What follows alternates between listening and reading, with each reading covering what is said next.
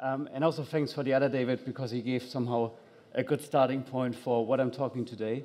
And I'm making a little bit more concrete. So I'm talking about carbon and carbon removal, but not in a bigger sense, but very much connected to energy.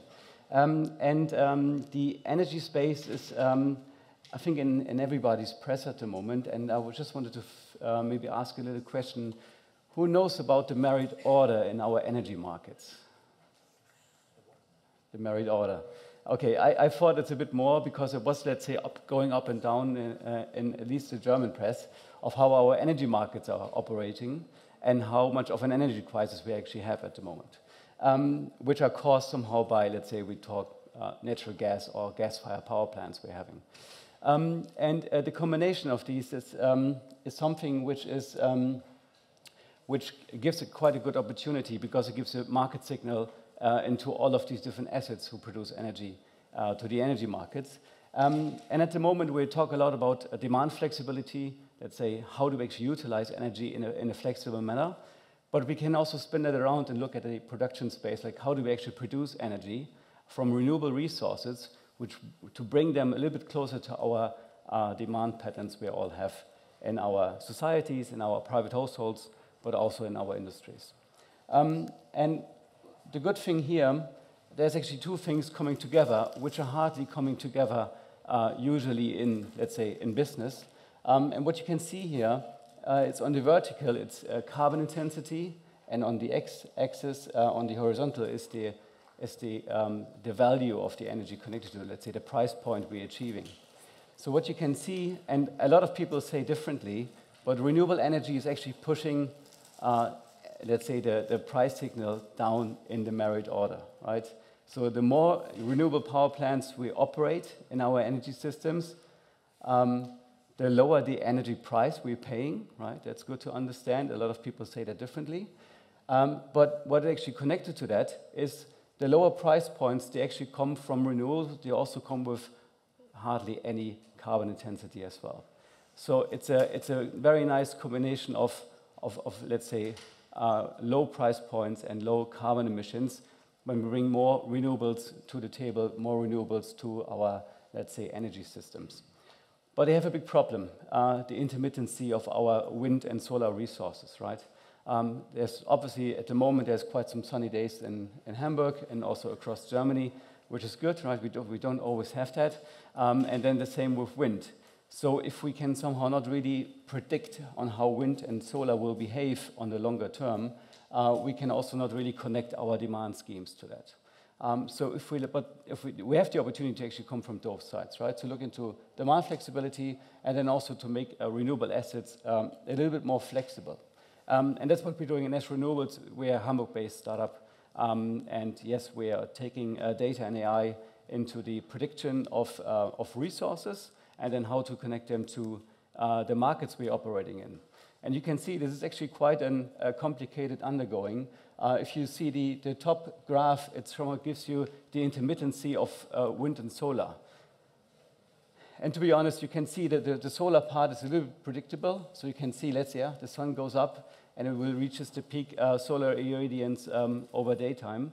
And it will go down again, but wind is a little bit less predictable. And in connection to that, you see the reflection of the energy market. So on the lower graph, you can see how the production volume from solar and wind is pushing out all of the conventional power plants, right? So whenever the CO2 signal or the price signal is very low, then there's so much renewable energy in the market, then there's hardly any conventional power plant left. So the CO2 portion of that hour is very little, and also the price point is very little.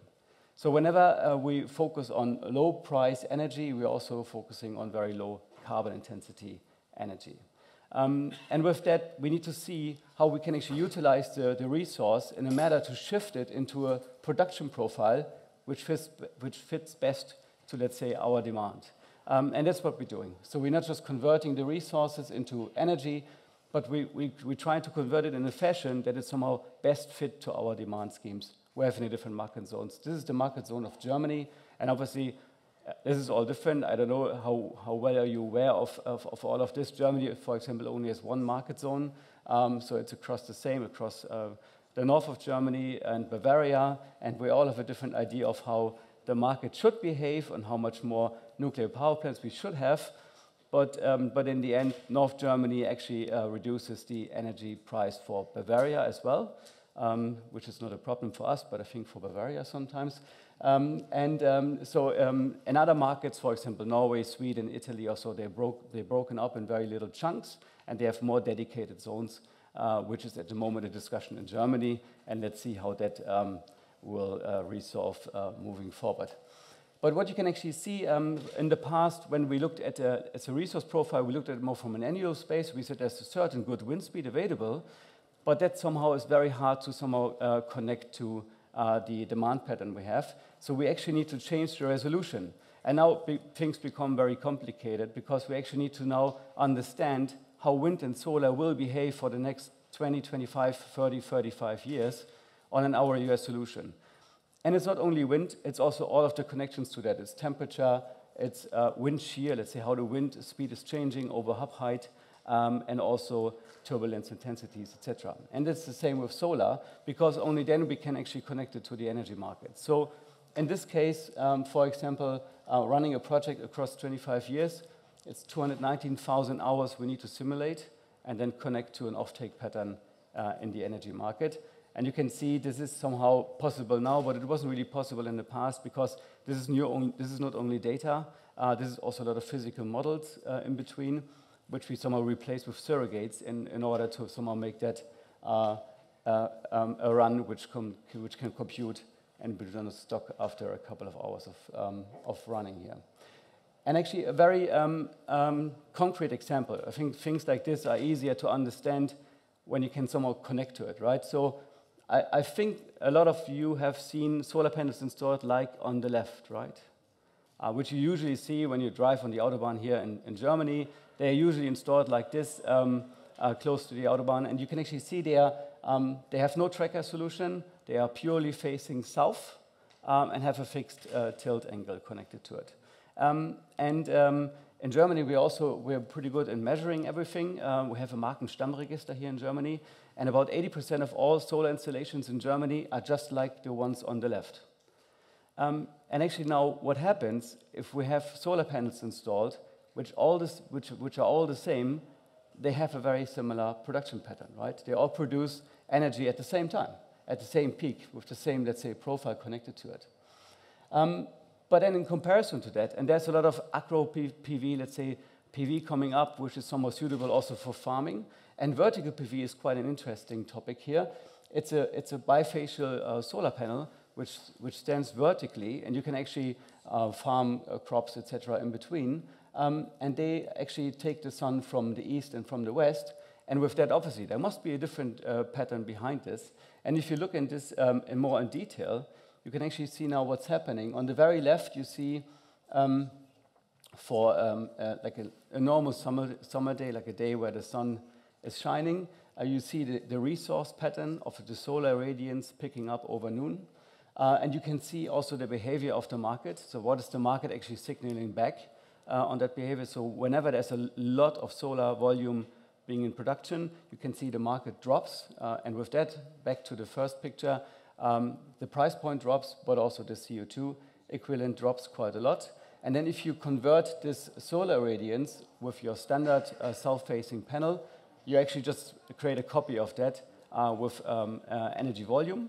But now when you actually then look into the east and west-facing bifacial vertical PV, you can see that we can control it differently. So we can stretch the pattern more broadly, and we can produce more energy in the early hours and in the late hours when we actually all get home. So you can see there is still a lot of opportunities in, let's say, how do we deploy renewable assets and renewable farms for the future. And with that, somehow having, let's say, the production opportunity to actually optimize the profile for all of us. And on the other hand, if we become all more flexible on our demand side, there will be a good opportunity to actually meet the 24/7 green energy target we are looking for. Good. So far, from what we're doing and how we actually utilize AI and data to somehow make that happen. Happy to discuss further if you have any questions or anything to talk about this. Thank you.